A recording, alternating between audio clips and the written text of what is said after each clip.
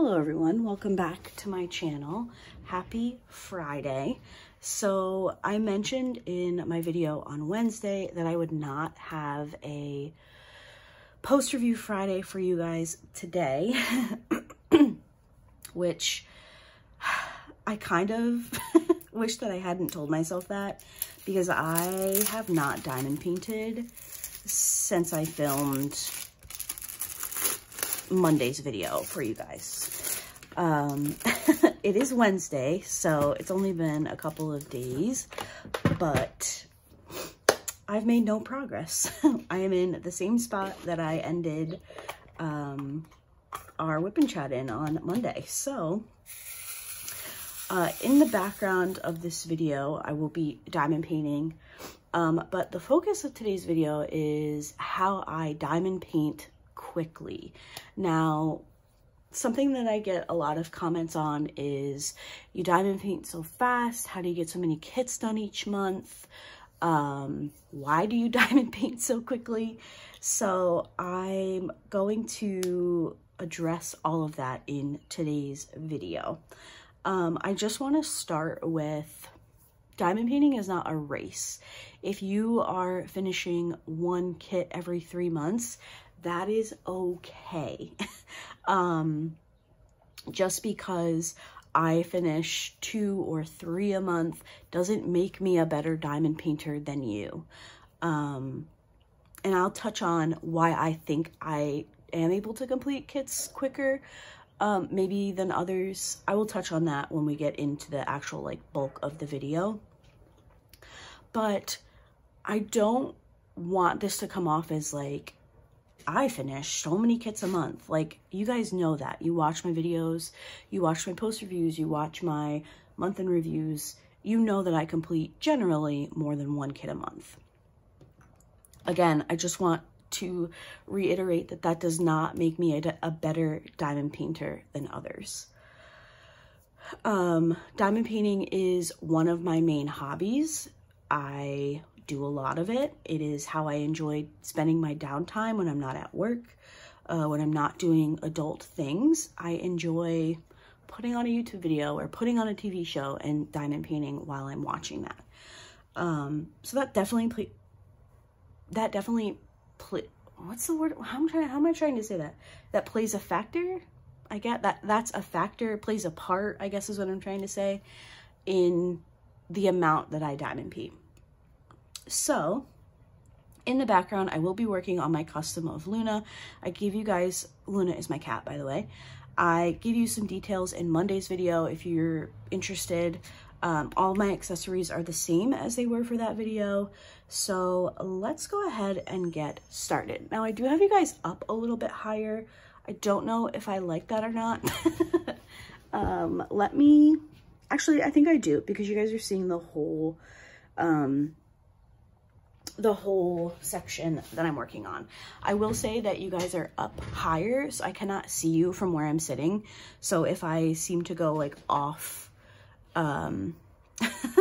off the camera a little bit, it's because I can't see what I'm doing.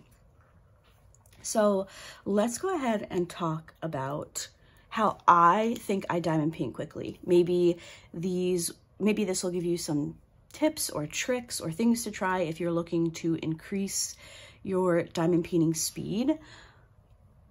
Not that you need to. Okay, so the first thing that I do when I start a diamond painting is I measure my sections ahead of time. So I section using washi tape, as hopefully you guys can see. If you can't see in this video, I've definitely talked about it before in other videos. I like to measure my sections so that it gives me an idea of how long a diamond painting is going to take me if I know how many sections are going to be in the diamond painting. So this particular kit is 4 rows of 4 columns. So roughly 16-ish days. Now there are days where I will do 2 sections, so that'll change it, but I can basically give myself a guideline of saying, okay, I need 16 days to do this project, which allows me to plan other kits that I might want to work on. Now, this particular kit is quite confetti heavy, so that would lead me to believe that I would like to schedule a color blocky kit after this one, because I could probably move through that one quicker. I would say the biggest thing about sectioning your canvas is you kind of have to work with it for a little bit on multiple kits to find out what a manageable section is for you. I personally like to section a size that I know if I sit down, I know I'm going to finish that section. Now, I do work a full-time job, so I work during the day. So I like to know that the section I'm making is something that I can finish in roughly 3-ish hours. I tend to come home from work, do the adulty things, you know, like pick up. Maybe I had laundry in from the night before. Maybe I had run the dishwasher. I do all of those like little house things. Steven will get home from work. We'll kind of chat, you know, the whole how was your day, blah, blah, blah. And then it's time to make dinner. And then it's time to take a shower, you know, like all of that stuff. So I generally sit down to diamond paint. I prefer to be sitting down to diamond paint around 6:30. And I generally diamond paint until about 9. So the section that I'm making, I want to know I can get done between the hours of 6 and 9, 3 hours. Now this kit, like I mentioned, confetti heavy, this size section is probably what I'm getting done in that amount of time.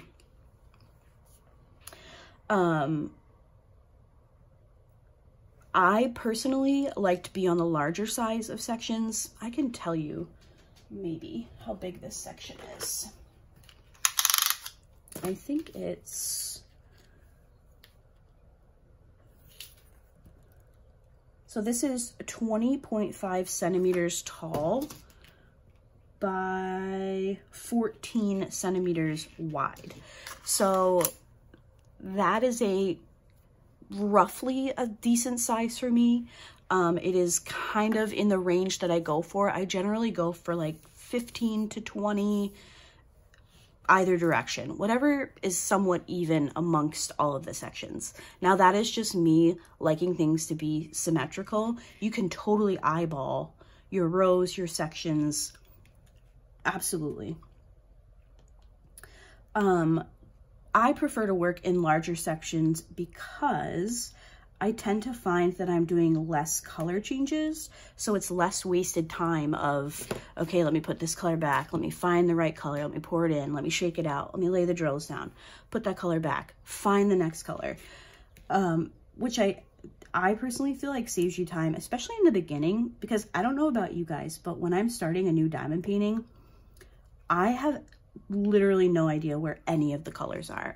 It's like when I'm first starting a new one, the drill layout in my containers is from the previous one, is what's in my mind. So I'm looking for those colors and I'm like, wait a second, this is a different diamond painting. So that is my preference, to work in larger sections. I know some people prefer to work in smaller sections for a similar reason. They feel like they're finishing that section really quickly, so they're able to get more sections done. And that might work for you as well. Personally, for me, the larger sections are what prevails. The next category I have is multi-placing.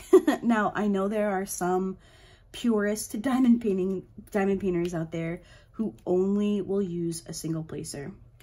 And I say more power to you. There are times where I use a single placer, but even, I don't know if you guys can see exactly from that angle, I just put down one drill and I still used my multi-placer.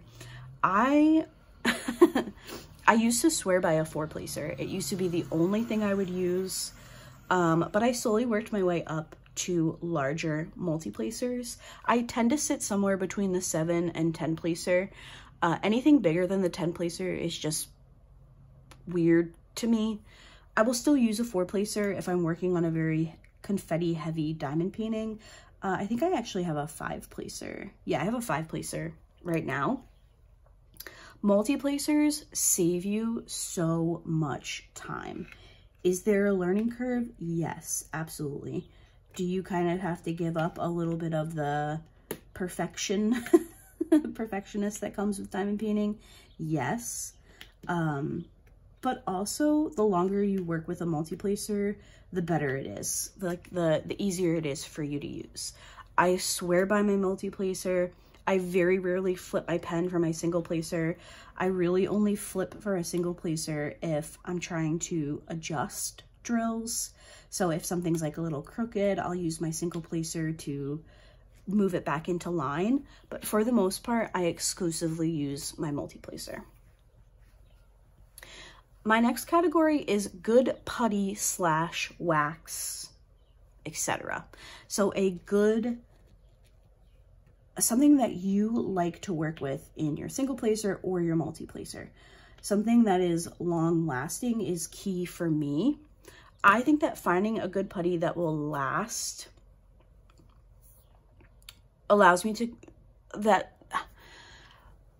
finding a good putty that lasts, that I can use one fill for an entire diamond painting, is like the Rolls Royce of diamond paintings for me, or of diamond painting putty for me.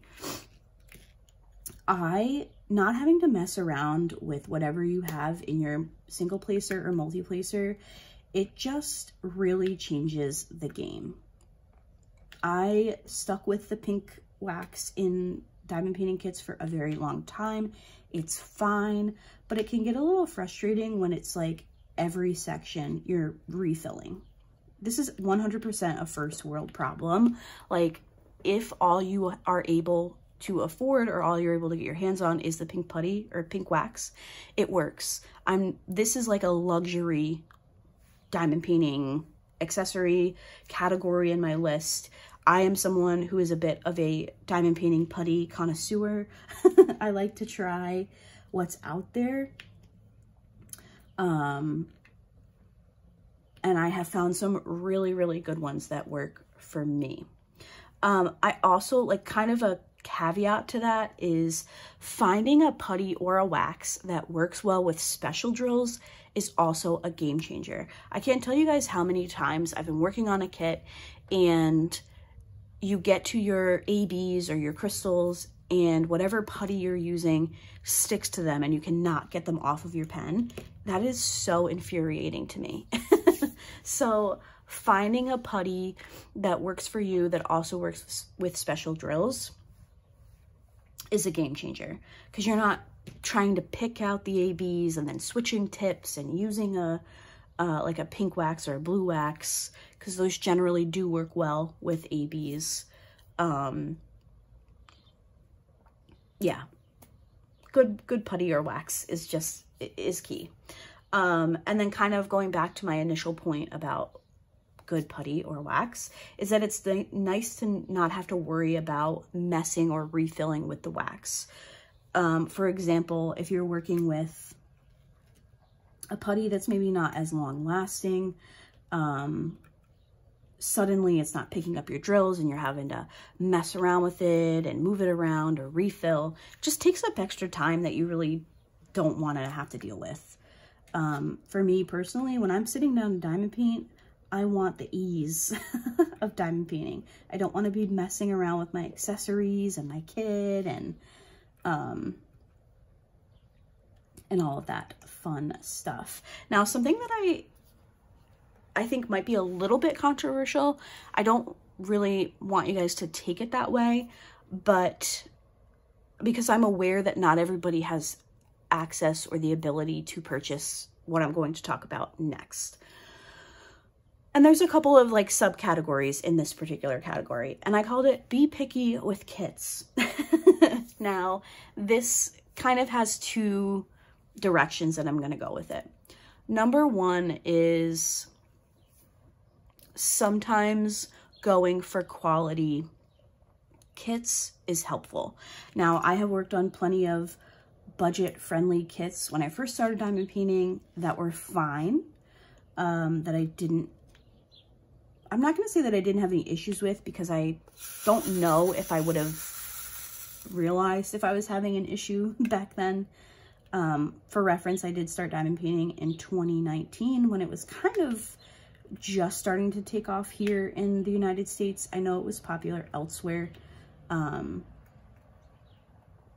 but I think it really blew up in 2020, obviously. But I started in the fall of 2019, and having a quality diamond painting kit just makes the process a lot easier. I don't really know that a lot of companies still use double-sided adhesive. I would recommend going for poured glue if you're able. It's just so much easier, whether it's a budget-friendly kit or a higher-end kit like a Diamond Art Club or something like that. The poured glue is just so much easier to work with as a whole. You're not having to deal with rivers and bubbles and not being able to roll your canvas as you would with a double-sided kit. But also the quality of the printing of the symbols onto the canvas before the glue is laid down, that's very important when you're trying to move through a kit. If you're stuck on a symbol and you can't figure out if it's, you know, the number 8, the letter B, or the letter S, you're struggling with that for too long. I say those letters because stay tuned for the post review on this one, because we'll talk about that. But I will say that at times quality does win out in terms of speed of diamond painting. That's just in my experience. And if I had to cease buying quality, quote unquote quality, or higher end diamond paintings tomorrow, I would still, you know, diamond paint. Obviously I have a large stash, but I would still diamond paint using budget kits. It's not like an attack on the budget world at all. My issues with the budget world come more from like a copyright standpoint versus a quality standpoint, because like I said, I have worked on really good kits. That is just something that my brain kind of went off on when I was like, I want to talk about being picky with your kits. And obviously I do think at times that does kind of win out. But the real main focus of my be picky with kits category is look closely at your diamond painting if you're able. Figure out if you like confetti or not, because a confetti kit is going to take you much, much longer than a kit that's full of color blocking.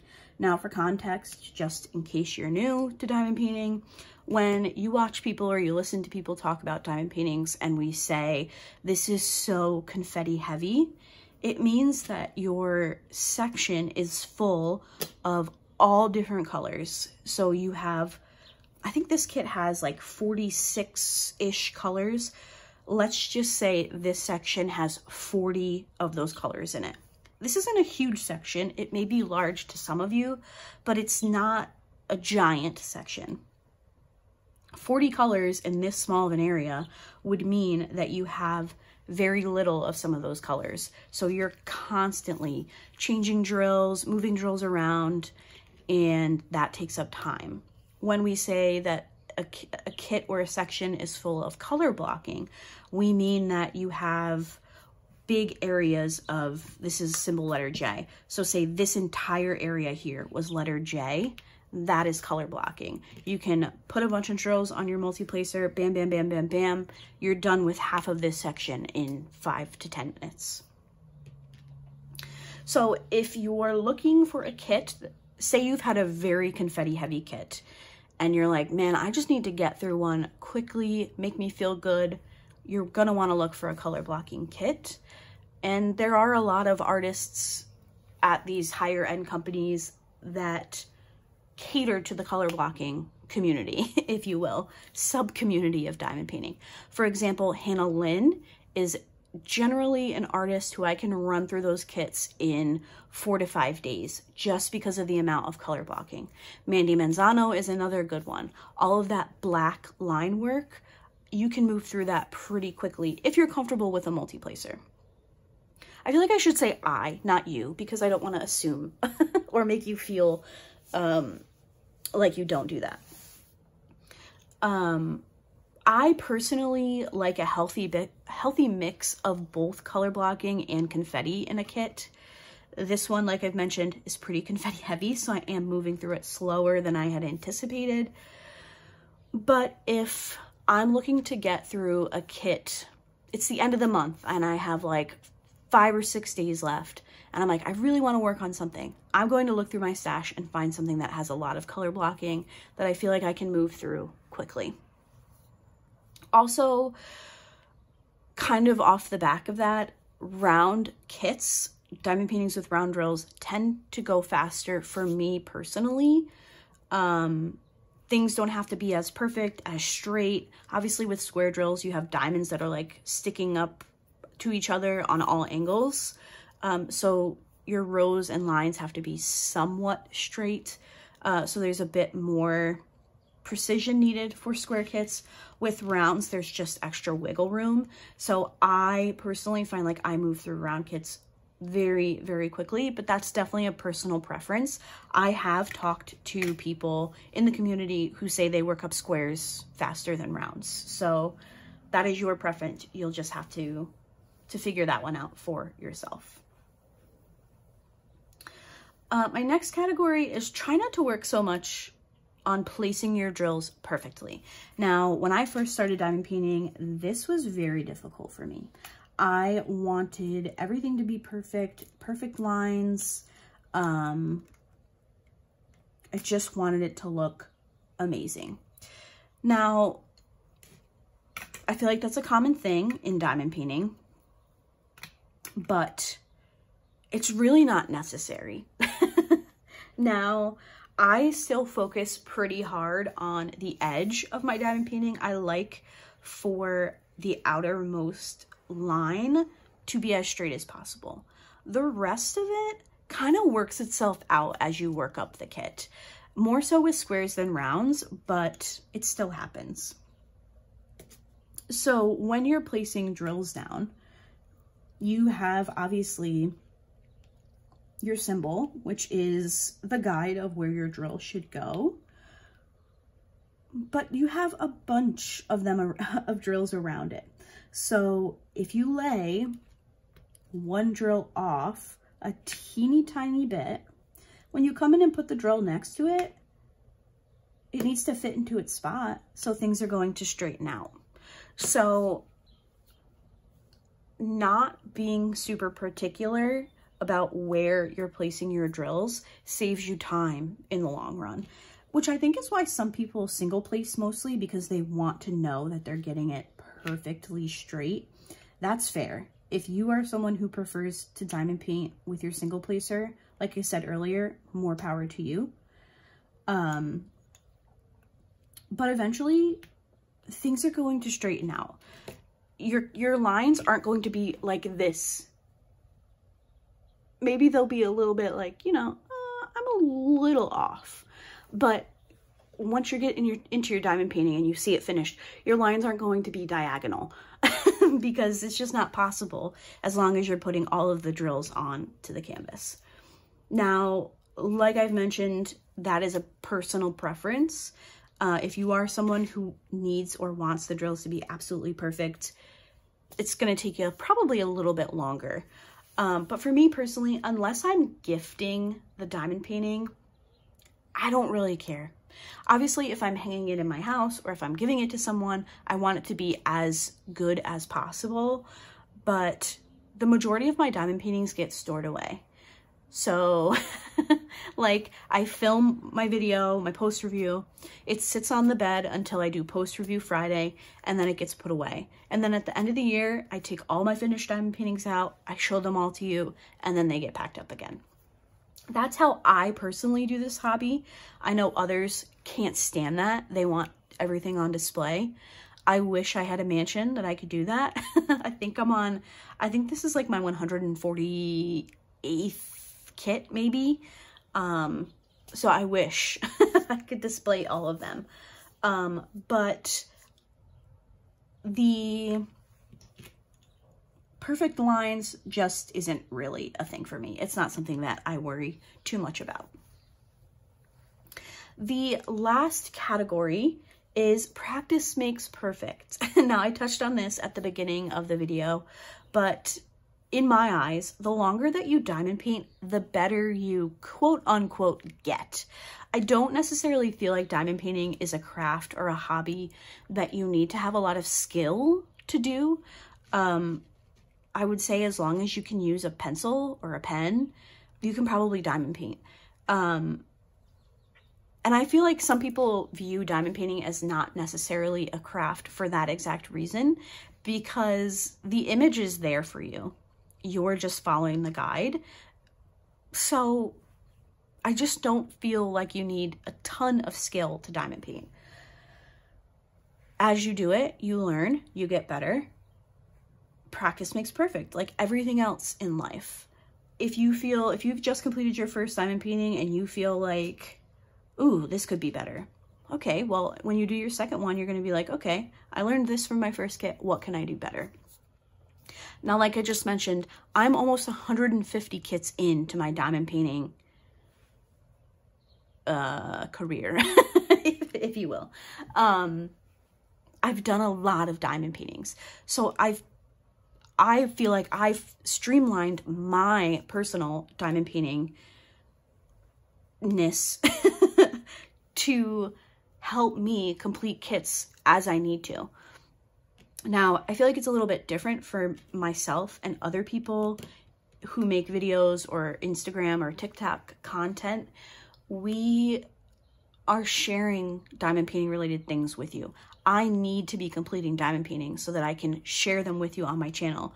I have an entire segment called Post Review Friday where I only talk about finished diamond paintings. So I need to be finishing diamond paintings to share them with you. And I try to keep them relevant. I'm very much a seasonal diamond painter, as I've talked about many times on my channel. So I don't want to be sharing a kit that I finished in October now. I want to share it with you guys in October when you're in the spooky vibes and you want to see the Halloween content. That's not to say I won't unbox an off-season kit every now and then, but I try to keep things current.